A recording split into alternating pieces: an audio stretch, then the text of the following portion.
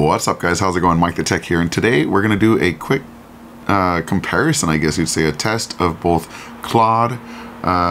We're using 3.7 Sonnet and ChatGPT, and we're actually going to change this from 4.0 to 0.3 mini high because it's great at coding and logic. I'm going to have them create Python apps just to see how they do, and we're going to compare the results. So the first thing we're going to do is we're going to type in, can you code a comprehensive and functional Git desktop clone that allows you to connect to and authenticate to any Git repository, not just GitHub. It should have all the basic functionality. It should be written in Python and have a modern GUI. So I'm pasting that in both ChatGPT 0.3 mini high and Claude 3.7 Sonnet, and I'm going to see what happens. So let's go ahead and start both of these around the same time. I started ChatGPT first. This one's already giving us some results, and the other one is thinking and starting up as well.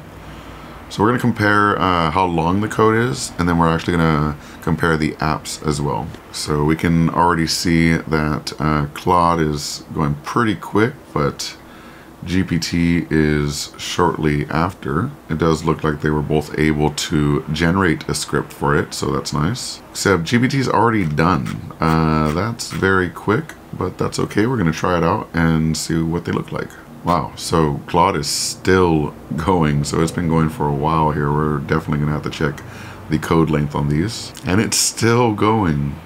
That is one thing I do like about Claude, is that it will continue much further than ChatGPT. Even in their API, in my personal tests, I've found that I can get longer results from Claude over ChatGPT because this thing is insane. It's just still going. All right, so it looks like it didn't actually finish. So I'm gonna hit continue, and it's going to continue the code and hopefully finish it in this one. So we can tell that it is quite long. Right now I've saved the ChatGPT one, and it is 225 lines, but I believe this one's going to be a lot longer. All right, so it looked like it finally finished, so let's go ahead and download that.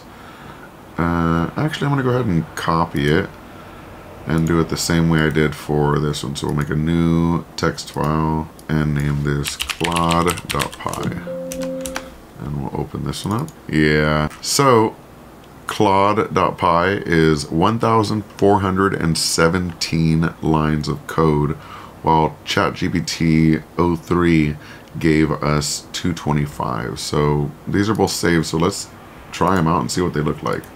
If I go to terminal, maybe ChatGPT is just that much more optimized, right? So we're gonna open this one. If we go to file, we can clone repository and get a URL. That's pretty useful. Let me copy a URL and paste it here. Then we can browse the local path. I'll put it on my desktop and we'll hit clone. Now I see it show up right here. Not responding, but probably because it's downloading the files. Repository cloned. And there's the commit history. We can refresh, we can pull, push, and commit changes. Honestly, not too bad. It's pretty bare bones, but it does everything we need it to do, honestly. Let's go ahead and close this, and let's try out Claude's. Okay, so I needed to install a dependency, so let's go ahead and do that real quick. And here it is. Already we see that it's a very nice looking GUI in comparison. We have a lot more options. Looks like we have an about page. We have repository options for fetch, pull, push, commit, and branches.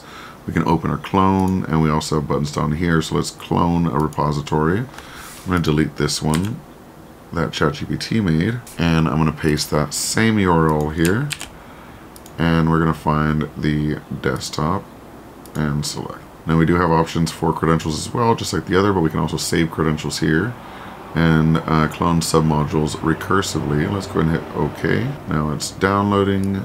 We don't get any hanging here, which is nice. We can open up the folder and check its progress. And there it is, completed successfully. Let's go ahead and close. And we'll go to Open Repository. We'll choose the one it created. And here it is. Wow.